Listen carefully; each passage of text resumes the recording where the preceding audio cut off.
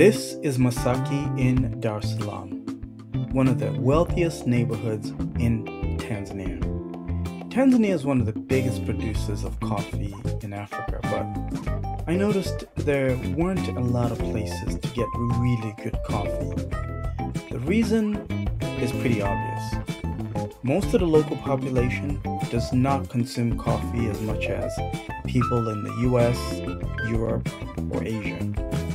This means that all the best coffee, like Arabica that you've heard of, is reserved for export.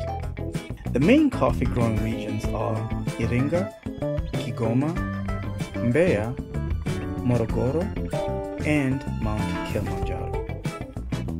Since there is no Starbucks in Tanzania, I set out on a mission to look for the best cup of coffee that I could find. That's when I came across this elegant cafe called Kaffe Koffee. They have two locations, one in Masaki and the other one in Oyster Bay. The one I went to is in Masaki. Their coffee is sourced locally, mainly from the Kilimanjaro area and the Mbeya region of Tanzania.